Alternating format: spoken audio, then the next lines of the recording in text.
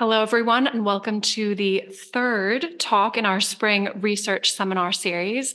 My name is Rebecca Trop. I am the research and events convener here at the Paul Mellon Center.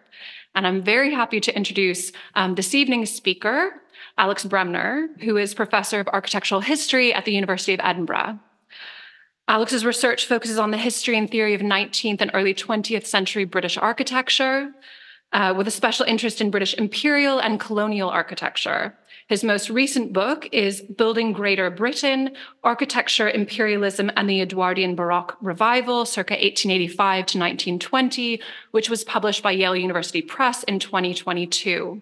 He is currently completing a new history of Victorian architecture for Oxford University Press, for which he has received a Paul Mellon Center Senior Fellowship. We will have a Q&A following Alex's talk. For those in the room, you will be able to ask your question directly to Alex. We will have microphones that we will pass around. And for those joining us online, please type your questions in the Q&A box and I will read them out for Alex to answer. So without further ado, I'm going to turn it over now to Professor Alex Bremner, who will be speaking to us about why Edwardian Baroque architecture matters, empire, identity, and geopolitical rivalry. So please welcome Professor Alex Bremner. Thank you very much, Rebecca, and thank you also to the Paul Mellon Center for inviting me here to give this talk this evening. As Rebecca pointed out, my talk this evening relates to my recent book entitled Building Greater Britain, which you can see here, which is really a kind of new account of a particular movement in the history of British architecture, now referred to as the Edwardian Baroque. Edwardian because it was seen to reach its height or apogee in the first decade of the 20th century, although, as I explain in the book, it did appear before that and continued after it. And Baroque because many of its stylistic features we associate, or the stylistic features that we do associate with it, were Baroque-like in form, referencing in particular the architecture of the great English Baroque masters, as they later became known, of the late 17th and early 18th century, such as Christopher Wren, Nicholas Hawksmoor, John Vanbrugh, James Gibbs, and so on. However, rather than give a lecture per se on the Edwardian Baroque this evening, what it is, where to find it, and so on, I'm instead going to offer a kind of meditation on it, which is based more on the preface to my book than the actual contents of the main text in many ways. As you can see, or saw, I essentially ask in the title to this talk, why does Edwardian Baroque architecture matter? Indeed, why does it matter? Because for such a long time it didn't. As I go along in this talk, I'll have some slides going in the background just to give you a sense of feel for what this kind of architecture is and looks like. And these are two classic examples of it. So what I'll attempt to suggest here is that it matters as a subject of architectural history now, or to put it another way, has come closer to the centre of our historical field of vision, not only because of its connection to and the insights it offers on Britain's national and imperial past, but also, and intriguingly, because of the questions it poses regarding contemporary geopolitical circumstances and the echoes that its context contains of the manifold predicaments we find ourselves in today and how architecture responds to them. So let me begin by outlining briefly how I got onto this subject in the first place, because this is relevant really to why it might be seen as salient. Now, I was attracted to this architecture, this movement, as a locus of study because there was something odd, even mysterious about it, to my mind. In general histories of architecture, it barely ever featured at all. In histories of British architecture, it didn't get much of a mention either. Only in specific histories of Edwardian architecture did it get anything like the attention it deserved. Yet, walk down certain streets in a city like London, and it's pretty much the only type of architecture that you'll see. Indeed, most British towns and cities still have, at least one or several prominent examples of it. So why was it such a sort of blank spot in the history of British architecture so long? Well, Edwardian Baroque architecture, so-called, faced two problems in particular in relation to modern architectural historiography. The first of these is that it tended to fall between stools or between the gaps of history in a way. And the second is that leading historians of the mid-20th century, the likes of Nicholas Pevsner, Harry Goodhart Rendell, and Henry Russell Hitchcock, basically poo-pooed it, at least for a generation, if not more. Now, in the case of the first of these problems, scholars and historians, particularly in the British context, were tending to study either Victorian architecture or modern architecture, therefore largely skipping over the 2 or so decades between these two major periods and movements. After all, it was pretty clear what Victorian architecture was, as it was for modernist architecture. But what was Edwardian architecture? Was there even such a thing? Indeed, and this brings me to the second problem, Pevsner said there was effectively no point studying architecture of the Edwardian period, such like this, because what applied in the Victorian period simply applied to it. While Goodhart Rendell viewed it as vacuous, the Edwardian Baroque that is, and not worthy of serious study. Although interestingly, when he mentioned this back in the 1950s, he conceded that perhaps it was too close to his own time for a true perspective, and that perhaps another 50 years or so needed to pass before anything useful or insightful might be said about it. It wasn't until the 1970s, in fact, that this kind of architecture began to be taken seriously by one historian in particular, Alistair Service. The Service began to study the Edwardian Baroque on its own terms, indeed showing that it was something different to Victorian architecture, per se, that it had its own registers worthy of consideration. But being the 1970s, and largely following the formalist traditions of art historical scholarship in Britain, he didn't have much really to say about the movement's wider social, cultural, and political contexts. To his credit, he did acknowledge that perhaps this kind of architecture had something to do with ideas of empire and British imperialism, but stopped short of any kind of analysis of this connection in detail. So it wasn't until some time later, indeed around 50 years later, since Goodhart Rendell made his initial comment on this, that the wider context and cultural registers of the movement began to be explored. For me, this was the most intriguing and fertile facet of Edwardian Baroque as a species of architecture, and the key in many respects, I would argue, to unlocking its history and meaning. In other words, if it didn't seem to make a whole lot of sense to the likes of Pevsner and co., then when properly placed within its cultural and geopolitical contexts, it suddenly makes quite a lot of sense, I think. In this respect, it was something of a consciously responsive or reactionary kind of architecture, and one that served as a type of barometer, if you will, on how the British saw themselves and their place in the wider world. Now, the first point to make in relation to this is that the advent of the Edwardian Baroque clearly did not occur in a political vacuum. Indeed, the geopolitical environment was vexed, very vexed.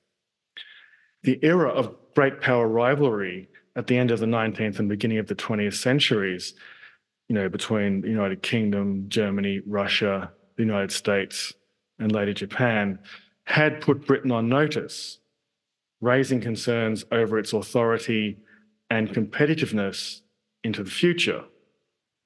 This naturally caused a great deal of anxiety, or what the historian John Darwin has called a certain fear of falling, which was felt in sectors as diverse as finance, politics, the military, and scientific and technical innovation. This anxiety stemmed primarily from the realization that the United Kingdom, once the world's leading industrial power, was no longer on top of the world. It had been caught up to, and even passed, in its manufacturing capabilities, as well as in its share of global trade. So decline looked inevitable. So governments in both Britain and its colonies considered what options were available in shoring up their position. In other words, what were they to do, both individually and collectively? Formal political unity was one idea that was proffered, so-called imperial federation, but actively promoting closer social, economic, and cultural ties was considered a more sort of realistic and effective means of keeping the British world and its common interests in unison. This anxiety was also behind the rise of the so-called new imperialism that characterised British politics for some decades, from about the mid-1870s up until the First World War. Now, architecturally, it was the Edwardian Baroque that stepped forward to meet this challenge. This anxiety, this fear, these new and revitalised imperial horizons provided the nervous energy, as it were, that animated Edwardian Baroque architecture, or at least that's my contention. It is, as you can see here on the screen, a vigorous and powerful, some said manly, type of architecture. I'll come back to that idea in a moment. An architecture that was determined to project strength, or ideas of strength. Now, through this, it created something of an aesthetic bulwark against real and imagined imperial decline. It presented a face, as it were, of muscular engagement that sought palpable reassurance over the solidity and continued sway of British global intervention in all its forms. In this regard, the Edwardian Baroque was both conceived of and promoted as an architecture of empire. It was a style that Aston Webb, one of its leading proponents, had hoped would be appreciated the world over as, quote, representing this wonderful empire, end quote. Or what Herbert Baker, that imperial ultra, had fancied as, quote, a common imperial style, end quote. But all of this was a kind of illusion, a bluff even. It was connected to a type of identity politics that may have appealed to, indeed shouted about, the glories of Britain's rise to world dominance, now slowly ebbing away, but as I say, was in fact rooted in fear, suspicion, and a certain degree of self-loathing. So the sense of confidence that it projected was reactionary and therefore somewhat hollow, I would argue. It was what might be called a form of architectural chest beating, as the great and ageing gorilla that was the British Empire faced challenges from upstart rivals all over the world. Now, we have to remember, just on that point, we have to remember that this architecture approached its apogee around or during the Second Anglo-Boer War, which lasted from 1899 to 1902. Now, although Britain eventually won this conflict, leading to South African unification in 1910, it was looked at lose for a while, especially early on in the conflict. How was it, many people asked, that basically militia-style bands of what were effectively nothing more than Afrikaans farmers could bring the might and organisational power of the British Army to its knees? All sorts of reasons were given, including the physical degeneracy of the British male, who for generations had been reeling from the effects of industrialisation, poor nutrition and housing, and generally lacking in a healthy constitution. Here came a crisis in British masculinity, of John Bull, full of pluck and vigour, as someone who rather turned out to be a wizened and scrawny runt. The mirage of British invincibility was hanging by a thread until the breakthroughs at Mafeking and Ladysmith in 1900 witnessed an outpouring of jingoistic fanfare, providing not only military relief on the battlefield abroad, but also psychological reprieve back here in Britain at home. In many ways, the Boer War was, or is what these days we would call a kind of proxy war between greater powers. In this case, Germany and Great Britain. If larger conflict indeed loomed, the question was Britain prepared for it? The spectre of a rising Germany haunted the corridors of power in Britain, with some talking of imminent invasion even. The so-called antagonism between Britain and Germany only served to heighten tension and fear. But the Edwardian Baroque was more than a mere sort of front, in the sense that it was seen to embody an essence of Anglo-Britishness. It was an architecture that was understood as signalling a kind of vigour that was sober, measured, and sensible, therefore representing a form of sort of controlled assertiveness. As Reginald Blomfield, one of the leading advocates of the movement, once remarked, and he said that, form making, designing of details, planning in buildings were all important for the architect, but, and I quote, architecture itself is something very much greater, something beyond all this. Now, these were traits. Some of these things I'm describing to you here about this architecture, these were traits, according to some of these advocates of this movement,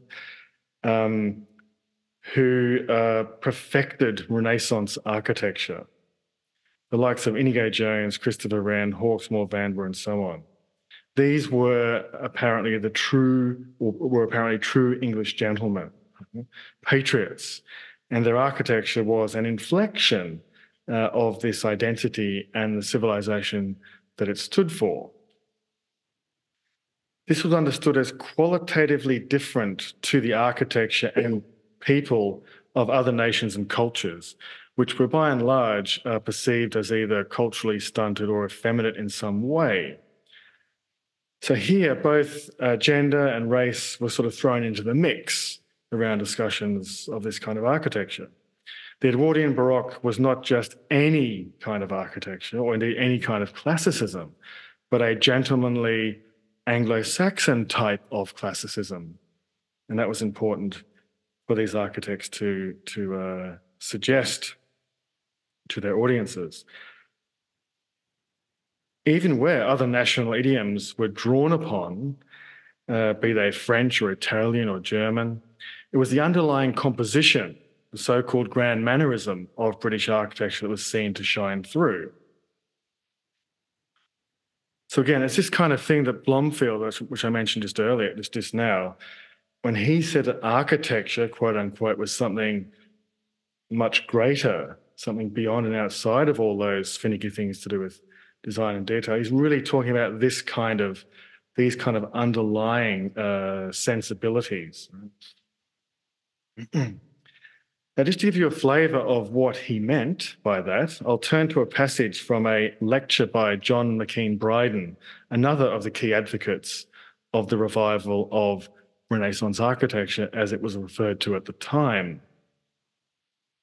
Here's a quote from this lecture by Bryden. I think it's worth quoting in full because it really does capture, I think, the essence of what this architecture was seen to be about. So he says here, the 17th century was now drawing to a close. It had been a wonderful century. The country had made immense advances in all that makes for the greatness of a nation. It was no longer a question of England and Scotland, but of Great Britain. The East India Company had been incorporated and made great progress in the formation of what ultimately became our empire in the East. England's colonial empire had been founded by the settlements in the Carolinas and the New England states. The beginning of that Greater Britain, which has come to be such a factor in the civilization of the world. In literature, we have the immortals Milton and Bunyan and Dryden. In science, the mighty Newton and Harvey and Flamsteed, the founding of the Royal Society and the Royal Observatory. And everywhere an enlarged and increased commerce. Through 60 years of it all, Wren worked away at his architecture. With the death of Wren may be said to have closed the early English Renaissance, which had lasted about 100 years. It had now become firmly established as the national style, the vernacular of the country. Such classic as this could never be found anywhere but in England. We must recognise that we are here in the presence of an English classical style as truly the embodiment of the civilization and the life of the people, a living, working architectural reality, as much a part of England as its literature or its great school of painting, the nearest to us in time and in similitude of requirements, a great mind of artistic wealth open to all who have eyes to see, hearts to appreciate, and understanding to apply to the necessities of our day, end quote. So the second thing here is that issues of identity were, as you can see, front and centre in the revival of English Renaissance architecture, or what we now call the Edwardian Baroque, and that the discourse around notions of race and culture and gender was in so many ways characteristic of its own self-perception. Importantly, this sat within and spoke to the wider new imperialist agenda of British commercial and political rejuvenation. No doubt the intentions of architects to express something about Britain's greatness and identity, commercially, culturally, and politically, was genuine enough, just that at the back of it, lurking in the psychic shadows, as it were, of the national conscience, everyone kind of knew that all was not well. The environment was threatening, the edifice fragile. This is, I think, what makes Edwardian Baroque architecture fascinating, actually. It is, as Blomfield had said, this something very much greater and beyond the art of architecture itself. Now, don't get me wrong, I think the architecture too is interesting, even beautiful in some respects. I could talk a lot about the ins and outs of the architecture. But I think it's the ideas behind this kind of architecture that make it both captivating and topical, I think. So just come back to the book. So in the book, I essentially trace this sort of underlying angst through various scenarios concerning the application of this architecture, both in Britain and its colonies. And sort of engaging with this idea, as the title of the book says, this idea of building a greater Britain, right? Engaging themes such as governance, including political ideology, the constitution and rule of law, memory and memorialization, the economy, including its imperial extension, and technological innovation encompassing communication and transportation. Infusing each of these sort of categories is the ever-present leaven of social and cultural identity, nation, and empire. So back to this idea of the preface of the book that I mentioned at the very beginning of this talk, and why this architecture may be seen to matter. Now, it's sometimes said that to draw parallels between different periods in history is folly. Despite whatever similarities there may appear to be, the fundamental contextual differences present too great an interpretive divide to bridge in any easy or meaningful way. The challenges thrown up by such a divide are, of course, greater the longer the two periods are separated in time.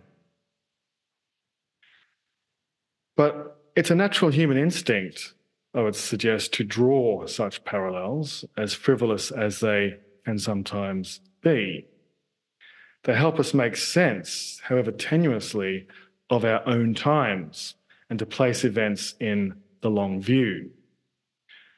Perhaps if nothing else, they encourage us not to repeat the mistakes of the past. Now, although clearly problematic historiographically, they can and often do serve all sorts of purposes, from the personal to the political. In this sense, they have a certain rhetorical power. Moreover, in our current age of presentism and rampant identity politics, they are often marshalled in an effort to make history relevant. Now, when I set out to undertake this study, which is really quite some time ago, it's now bordering on 20 years or more, it was far from my intention to draw any kind of contemporary comparison, let alone to make history relevant. And indeed, that's not really the purpose of the book, even now. But as research on the project unfolded, and indeed accelerated in the years prior to publication, the wider geopolitical context changed before my very eyes, changed before all of our eyes. So much so that it became almost impossible to ignore the many uncanny parallels between the language that characterised debate during the late Victorian and Edwardian periods and that of our own time.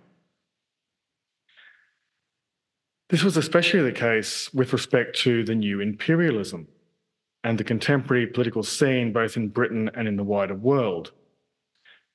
As I delved deeper into the primary sources and contemporary literature, what struck me was a form of speech predicated on a deep-seated anxiety, if not confusion, over Britain's place in the world. This included endless ruminations over what its influence was and ought to be, and how best to achieve continued supremacy, whether it be economic, cultural, or both. The idea that Britain and the British were a kind of unique breed with special qualities, including a genius for managing affairs and people, as well as facilitating trade, was prevalent.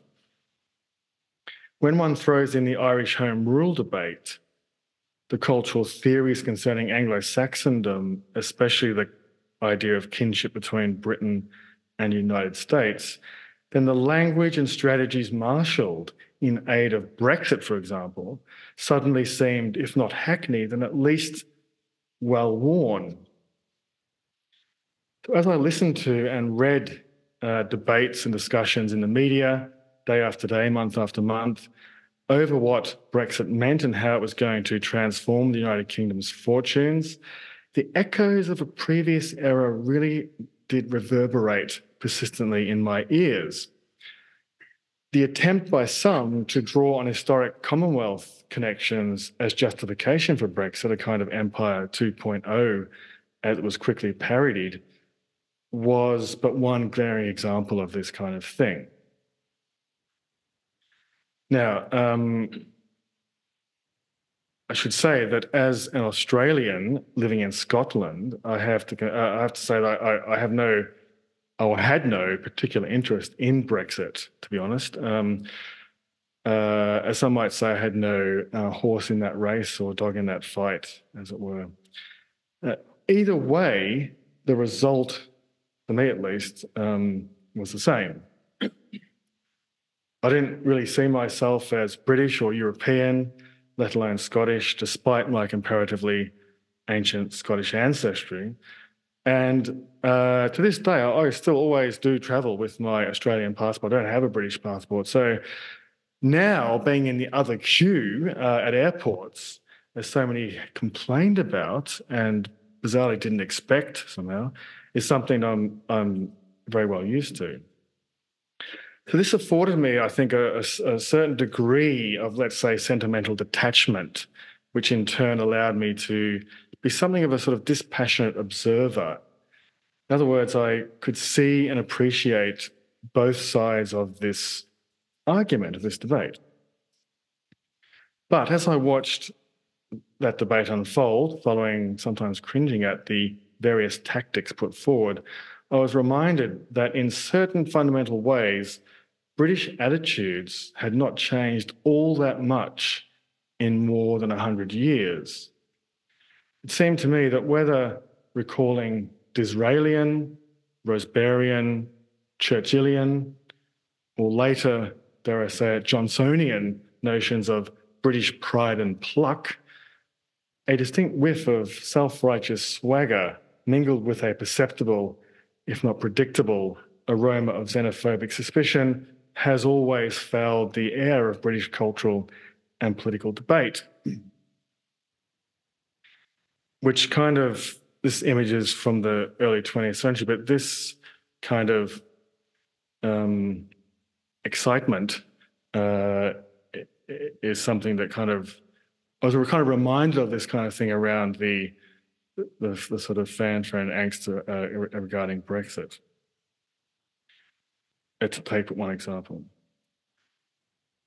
Now, as I mentioned, among the biggest problems facing Edwardian Britons was the geopolitical tensions caused by great power rivalry. So having lost its perch atop the summit of civilized industrial nations by the 1870s, Britain struggled, in fact, to recalibrate its relationship with the rising powers of an expanding Russia, a post-Civil War United States, and a newly unified Germany. The ultimate outcome of these tensions would be the devastation of the First World War. All the while, further east, an ambitious and belligerent Japan was fast increasing both its territory and its military capacity, threatening British interests in the Asia-Pacific. Again, these events are not so different from the predicaments we face today, only with a new constellation of great powers strutting across the world stage, this time played out in a contest between the democratic alliance of the United States, Europe and their partners, including NATO, and the authoritarian axis of Russia, China and Iran. How it will end this time, nobody knows. But with nuclear weapons in abundance, the stakes could hardly be higher.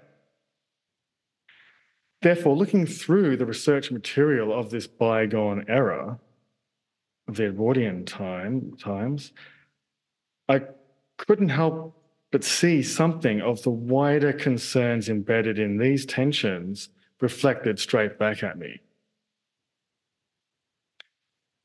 Just as colonials in places like Australia and New Zealand worried about Asian invasion, what was otherwise referred to at the time in shorthand as the Yellow Peril, today we hear about fears of Chinese and Russian neo-imperialism as resource security, ever-growing national pride, and paranoid geopolitical strategizing provide a pretext to financial coercion, media propaganda wars, political interference, and even full-scale invasion. All consequences, one might say, of this kind of new era of post-truth that we sort of live in today. Now, I'm not saying that these threats aren't real, because they are. It's just that they have more than a kind of minor echo about them when looking back at the Edwardian period. So now that Britain is alone in these choppy waters, with no empire to lean on and facing its own internal divisions, the dilemma seems heightened to me. Although geopolitical strategizing is characteristic of most, if not all, periods in history, one senses that tensions are now peaking in a way that, if comparison were to be made, is perhaps more similar in some respects to the late Victorian and Edwardian periods than in any time since, including in the lead up to the Second World War and the subsequent Cold War. Enhanced by the penetrative and reverberant capacities of digital technology, and here I'm thinking of social media and the like, the diplomacy, quote unquote, of competitive moral virtue and military saber-rattling is getting a new lease of life. Again, there is something unnervingly familiar about all of this, even if these specific circumstances are different. If this were not enough, the late Victorian and Edwardian periods also witnessed a race for the development of and control over communications technology, somewhat reminiscent of the contest over digital technologies we are currently experiencing. And this is one of the major themes that I tackle in the book. Now, this concerned, of course, back then, telegraph technology and the laying of submarine cable infrastructure in particular. By the 1880s, Britain had a sizable command over world communications in this regard, but would go on to create, as you can see here, its own all-red line spanning the globe, passing only through British-controlled territory and protected waters in order to obtain a totally secure closed circuit. As tension between the great powers escalated, anxiety over communication security likewise increased, reaching fever pitch by the end of the century, that is, the end of the 19th century. Once more, it is possible to see clear parallels here between national security interests and the installation of fifth generation of 5G telecommunications infrastructure in our own time. The similarity consists primarily of who owns, installs, operates, and therefore regulates and potentially manipulates such technology. However, now it is China in the driving seat, with the upper hand in terms of technology transfer, leaving Western democracies to ponder how to plug the apparent security deficit. Moreover, we hear of Russian submarines patrolling the North Sea, and there were reports of this only the other day, again, in an effort, among other things, to identify and map undersea telecommunications infrastructure in order to sabotage it in the event of conflict, just as the Royal Navy had done with respect to German telecommunication cables in the early 20th century. So there's precedent for this. Now, this tension has taken on its own 21st century aspect via extension into space, where future battles may be determined by who can knock out enemy satellite installations the fastest. Now, how any of this, if at all, feeds into current architectural discourse is yet to be determined, and is a question, I think, for a future generation of historians to consider. These days, such anxieties, it seems to me, are overridden and dominated by those concerning climate change, which has had a very palpable impact on architectural design, especially within the last decade and in schools of architecture, as the climate emergency has been ramped up in our collective conscience. Other issues around contemporary identity politics, which again has resonances with the past, only with regard to different sets of registers, I think, this time round. But what's clear, as my book demonstrates, is that such concerns did have an appreciable impact on architecture in the late Victorian and Edwardian periods. Indeed, it may be more accurate to say that architecture enjoyed something of a kind of co-productive relationship with such concerns. Or to put this another way, some of British architecture's theoretical ambitions were coterminous with concerns of this nature. Now, I'm not invoking these parallels as a means of justifying the study in any way, but merely to highlight the seemingly enduring power of architecture to speak to us through time in strange and unexpected ways. The architectural historian Siegfried Gideon once said that, and I quote, "A backward look transforms its object, and that history cannot therefore be touched without changing it," end quote. I think that's true.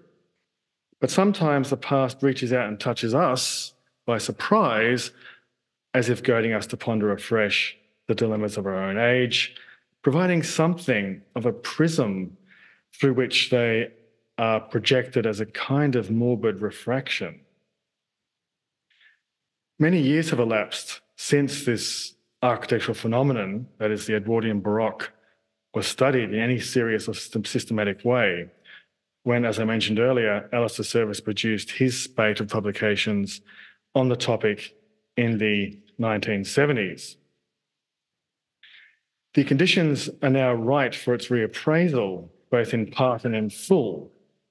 In this sense, Edwardian Baroque architecture reverberates with us in a different way now, I think, even from what it might have 10 years ago. Somehow it speaks to us again in a way that our ears were not previously attuned or well adjusted to hear, perhaps. It has a new kind of immediacy, I feel. Again, it's this, the sensing of these kind of strange historical parallels and resonances that makes Edwardian Baroque architecture a particularly rich and interesting subject of study. Long ignored in the mainstream of architectural history, the Edwardian Baroque now has a new and somewhat irresistible claim upon our attention, it seems to me. Thank you.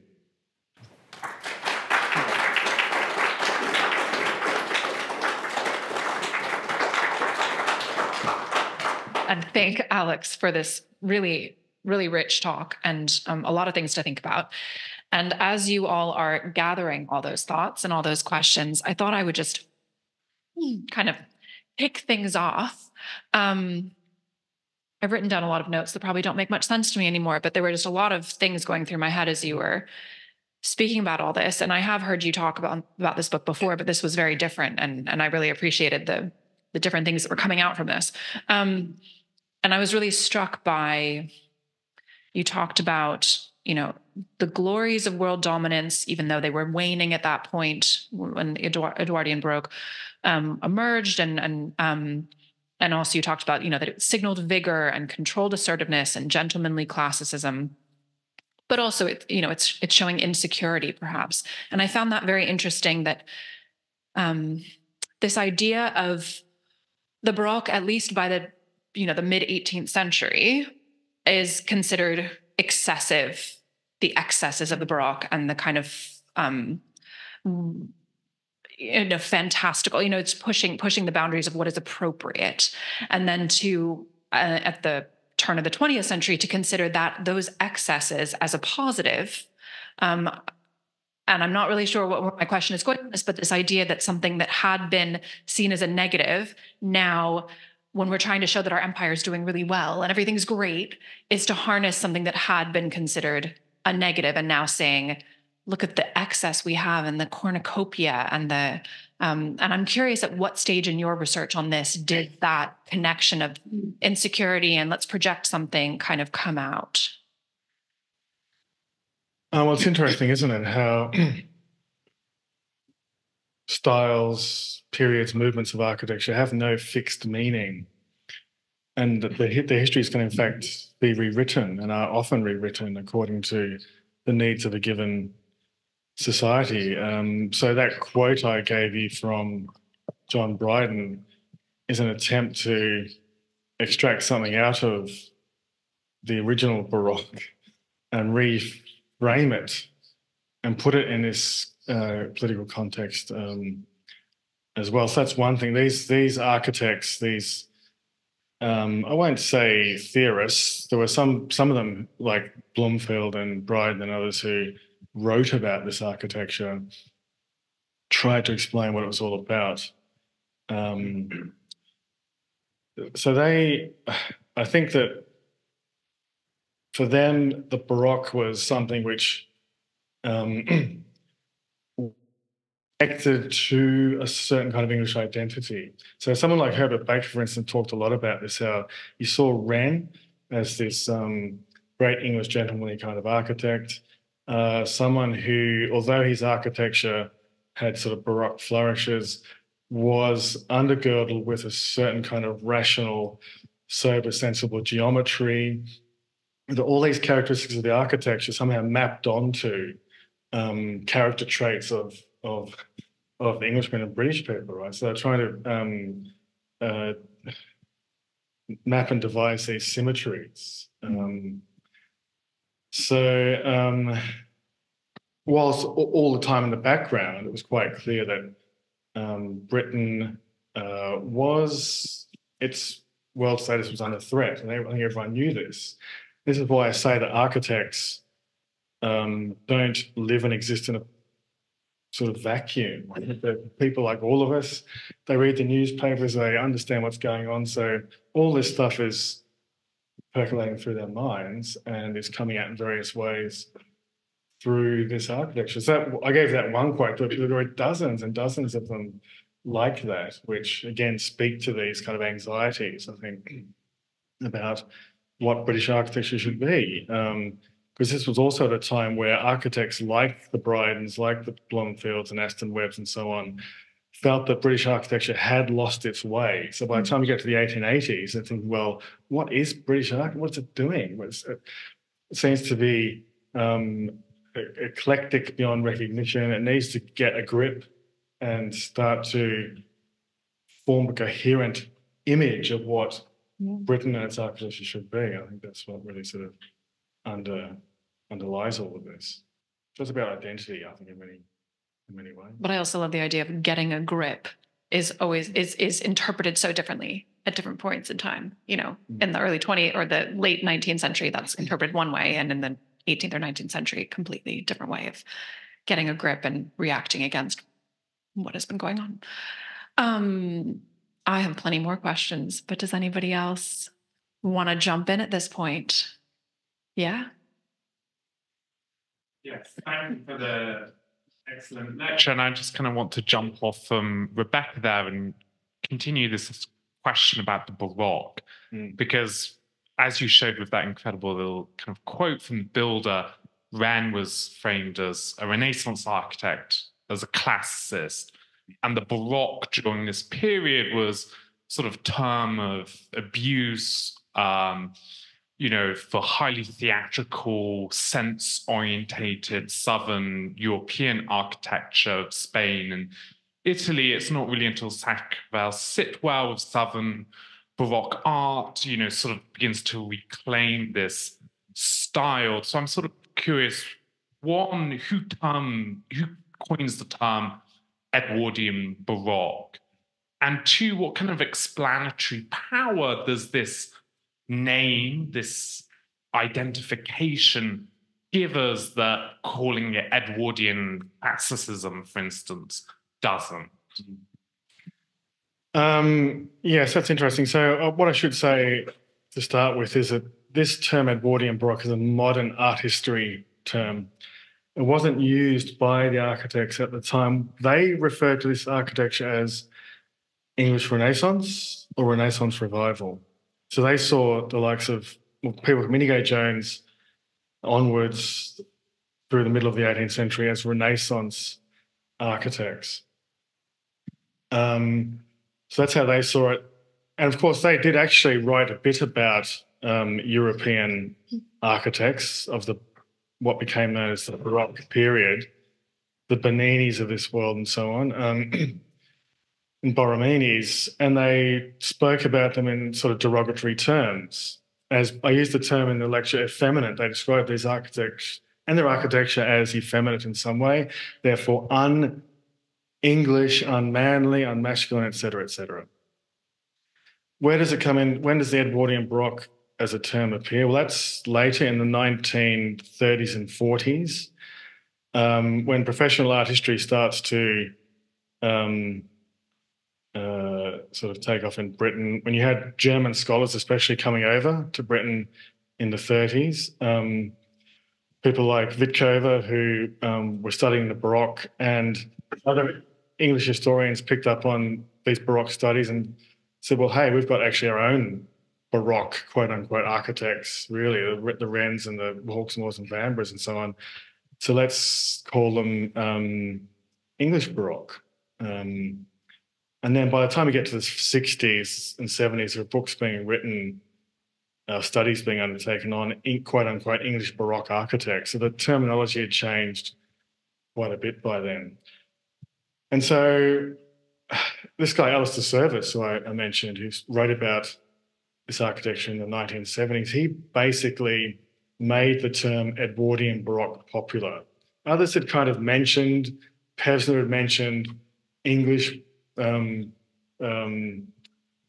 he called, I think, English 19th century Baroque. All these terms are floating around, but Service really solidified this term Edwardian Baroque, and I think it's what's been used ever since. I did contemplate briefly whether I should jettison this term for something different, but I thought actually it has a certain efficacy, right? And it makes sense, and it's also connects it directly back to the, as it were, original Baroque period of centuries previous. Thank you. Again, lots of thoughts percolating, but I was thinking about contested heritage, and particularly debates around sculpture and public monuments and statuary often sit outside buildings such as government buildings, etc. And that's obviously been a topic of great debate across the world, and particularly in the last few years. But I was wondering whether architecture has been in the same cross currents. And you showed the image of the building in Pretoria, and that these buildings still often operate as seats of power and government, and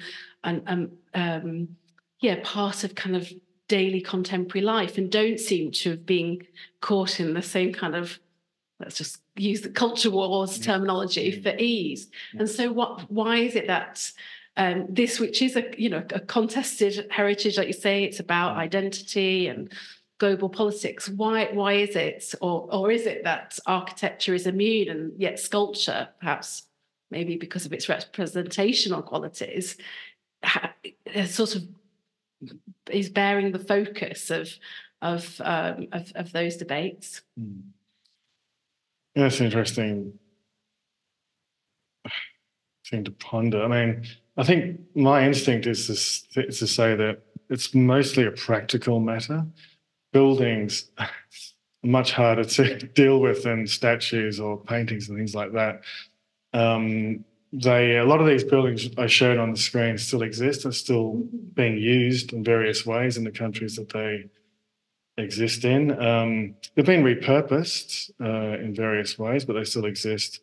And I've heard of no attempt to knock them down or to, sort of refurbish them beyond recognition, anything like that. I think that people just accept that perhaps there is this idea that buildings have no, like I said before in my answer to Rebecca's question, they have no fixed meaning, right? Their purposes and meanings can change with the people who use and occupy them. And a classic example of that would be New Delhi. Has there ever been a greater symbol of British imperial power than that urban setting? I don't think so. Yet it wasn't demolished. It was simply taken over and repurposed and became the infrastructure for the new independent Indian state. Sure, some of the symbols that were easily movable were taken away, like statues of royalty and so on, but the buildings remained, and they actually are magnificent buildings. They kept and simply repurposed and became part of a new story, a new narrative about the new Indian nation going forward. So I think buildings are more difficult to deal with on the one hand, but also they offer this ability for repurposing that perhaps is more difficult for statues. I mean, statues and paintings can be, my view is you don't have to tear them down. You can explain, and you can put some, I'm of the school of retain and explain, right? So you can do certain things with them without having to destroy them, but buildings are of another order, I think, which is difficult to deal with. So I know we have some questions coming in online, but I wanted to jump on that in terms of structurally. I imagine that Edwardian Baroque architecture is quite different from early, 18th century architecture. I'm guessing there's iron involved and things like that. How does that work in terms of conservation? Do these buildings stand up the same way? Are there issues of different cores to them? I think, all the ones I've shown here were pretty well built. I've been to see all of these buildings, and they have held up extremely well. They were well put together. There was use of modern materials, so steel frame, concrete, and so on. So that although they look, as it were, historic on the exterior, they were quite modern structures and had lots of modern technology in them. And this is one of the sort of means by which the architects celebrated them, is to say that these are great modern buildings. What's interesting is that around the same time, the early 20th century, we started to see the beginnings of modernism with a capital M as a style. But these buildings were as modern, technically speaking, as many of those modern buildings were aesthetically, right? So if you go to Whitehall now, you'll have seen that the old War Office has just been completely renovated and turned into a 5-star hotel. And they didn't have to rebuild it. They basically just refurbished the interior and exterior, and just gave the exterior a bit of a facelift. But it's from what I understand, it didn't have any major structural issues that needed to be dealt with. Just curious. We have a question online from Wilson Yao, who asks, what were the circumstances or patterns of Edwardian Baroque being willingly embraced by or forced upon the white colonies and the rest of the British Empire? I wouldn't say that it was forced on them, because what was happening at this time is that there was a lot of movement of architects and architectural expertise around the British world. Architects, as well as other professionals, were quite mobile. So some of these buildings I showed here were in fact designed by British architects who had immigrated to Australia or New Zealand or wherever it may be, Canada, and began working either in departments of public works or setting up private practice. And because they were trained in Britain, they took those ideas with them, the most contemporary fashionable ideas in architecture with them to these places. And of course, these governments wanted modern, up-to-date buildings. So if you look at what's written in the press about these buildings when they're being designed and built, they often hinge on this idea of, are we getting a good, modern, up-to-date building as we might expect at home, quote unquote, in Britain? So they're concerned about they weren't getting second-rate buildings, which is why they were keen to employ these British architects with the latest knowledge. But of course, you also have to remember that there was a sort of ecology of professional literature at this time that was circulating around the British Empire. So with, the trade journals, with the professional journals and so on, ideas were moving quite easily and freely between Britain and the colonies.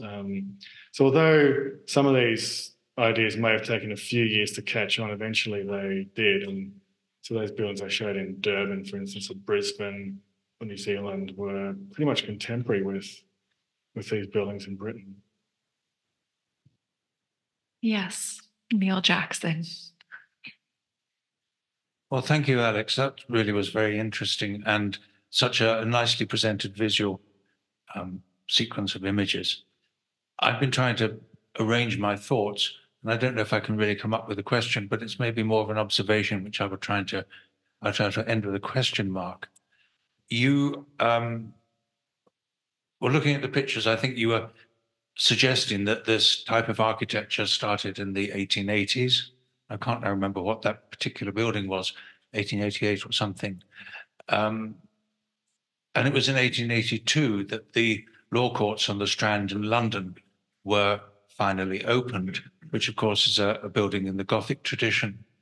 And thinking back over 19th century architecture, there are very, very few buildings in England which I would say were successful and which were in the big public buildings, I should say, which were successful and in the Gothic style. The Houses of Parliament are the biggest, but that, as Pugin remarked, was just Tudor details on a classical body, so we can exclude that. But beyond that, there's very, very few. And when they did, in the later part of the century, the third quarter or so, start to move into big public buildings, they tended to veer slightly off a pure Gothic line, such as at the Natural History Museum, and adopt something more Romanesque. Or 15, 20 years later, I'm thinking now of the Roman Catholic Cathedral by Bentley, which again is Byzantine. And my feeling is that it's very much the revival of the Anglican Church and the opportunity for Roman Catholic churches to be built, which really drove mid-19th century architecture in terms of architectural expression, as a sort of ecclesiological vehicle. And here I'm pushing aside all those nonconformist buildings, which were very much in the classical style. But with the buildings you're showing, we're changing gear, and we're not looking at ecclesiastical buildings, we're looking at public buildings, we're looking at town halls and libraries and art galleries and railway stations and all that sort of stuff. And it seems to me that once religion, in a sense, had been satisfied through architecture, then the architects or public or financiers, whoever, the government, turned to something else. And this is a consolidation of what is British, perhaps, through this remarkable collection of very large and very fine buildings. That's not really a question, it's a sort of a thought about what you're saying. But would you agree with this, that the 19th century was driven by ecclesiastical architecture and the interest in ecclesiology and the Anglican revival and all that? And by 1880, we have this sort of tremulous area, which is described now as Queen Anne revival, which is neither one thing nor the other, but quite pretty. And then there's a move into gear once more with people like Thomas Graham Jackson and the examination schools in Oxford, and we start to, and these are people trained in the Gothic tradition, and we start now to see these great classical monuments coming out? I think there's a question in there at the end. Yeah, I think it's true to say that particularly through the middle decades of the 19th century, Gothic was in the ascendancy for sure, and that was mainly, as you say, through the ecclesiological revival, which was a very powerful, I think, emotional as well as intellectual impact on a generation of British architects like George Edmund Streets and Butterfield and these kind of people, and a bit later Alfred Waterhouse, and this filtered through into his secular buildings as well. So, if we were to point to some grand public buildings in the Gothic style, we might point to, in fact, regional or provincial town halls, which did more of that kind of thing than in the metropolis itself. But these things kind of ebb and flow. So by the time we get to the 1870s and 80s, the Gothic revival is still there. It's still being used for ecclesiastical buildings, but its star is beginning to wane a bit. And the reputation of Britain's classical architects begins to start rising again. We have this so-called cult of Wren coming up through the 1880s and 90s, and suddenly the younger generation of architects at that point became interested in that heritage, that tradition, as opposed to the Gothic. But at the same time, they tried to peg it to indigenous origins, right? Just like the Gothic in the mid-19th century tried to ground itself in indigenous, in a kind of indigenous mythology.